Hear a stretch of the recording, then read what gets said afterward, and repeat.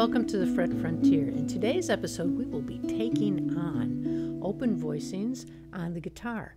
In a previous episode, I did a review of this particular instrument using open chord voicings, and I got a lot of inquiries about that particular technique. So in this episode, I would like to show you how to take a pop song and turn it into an acoustic open chord voicing interpretation, and we're going to use the song Take On Me for that example. This is a song that was popular in the 80s, has a wonderful music video with lots of animation, and as you know, I like animation, so I really enjoyed that particular video. And then that group, Aha, came out with a more acoustic interpretation of that song, and I'll put links to the original video as well as the acoustic interpretation in the description below, so you can hear how the song sounds both ways.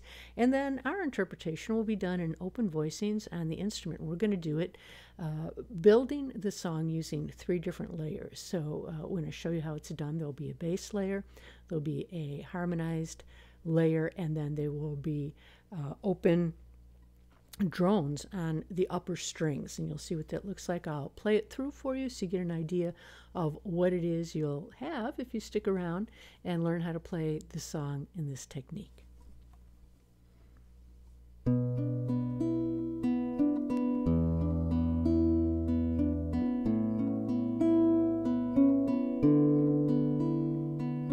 Talking away, I don't know what I'm to say, I'll say it anyway. Today's another day to find you shying away. I'll be coming for your love, okay? Take on me. Take me on. I'll be gone in a day or two.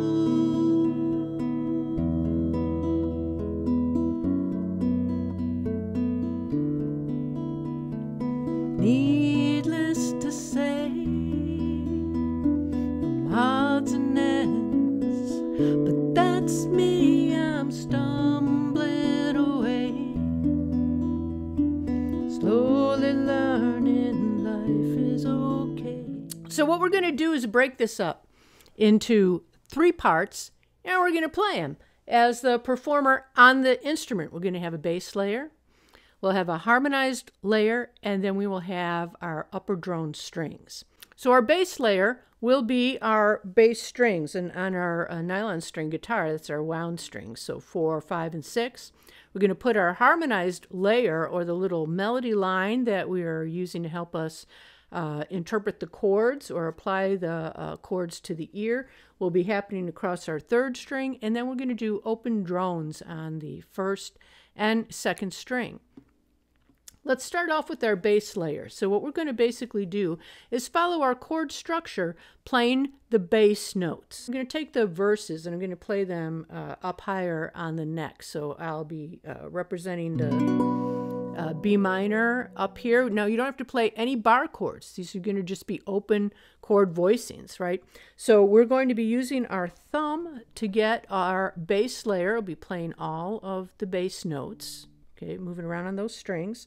And then our index finger will be taking care of our harmonized layer here, our 2nd string, our 3rd string. And then we'll have our 2nd finger on the 2nd string and our 3rd finger on the 1st string. In this episode, all we're going to do is go through the bass layer. So let's go through our bass notes and where we're going to place those. So our B minor is going to be B on the 6th string, 7th fret. And then the E will be represented by the open E. And then we'll have A open on the 5th string. and then we will have D open on the 4th string. And that gets us through our first 4 measures, and that actually repeats. So we get 8 measures out of that. So let's just play them as whole notes, starting on 4. 1, 2, 3, 4, B, 2, 3, 4, E, 2, 3, 4, A, 2, 3, 4, D, 2, 3, 4, repeat it. B, 2, 3, 4, E, 2, 3, 4, A, 2, 3, 4, D, 2, 3, 4. Next line, B, 2, 3, 4, E, 2, 3, 4. Then we're going to come down to F sharp on the 2nd fret of the 1st string. So I want that lower sound in the bass. So I also have this F sharp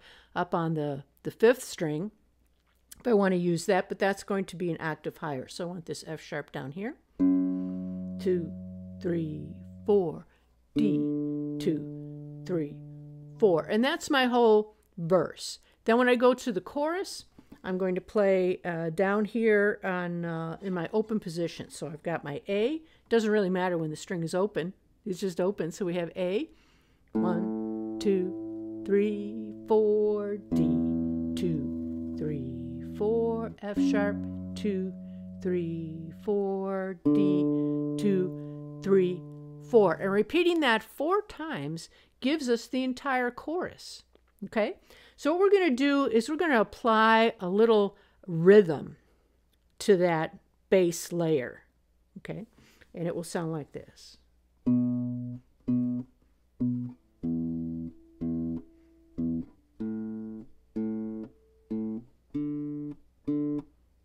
Okay? Okay, so I'll count that out for you. 1, 2, and 3, 4. 1, 2, and 3, 4. 1, 2, and 3, 4. 1, 2, and 3, 4. Okay? So we're going to go through and play that rhythm using our bass layer.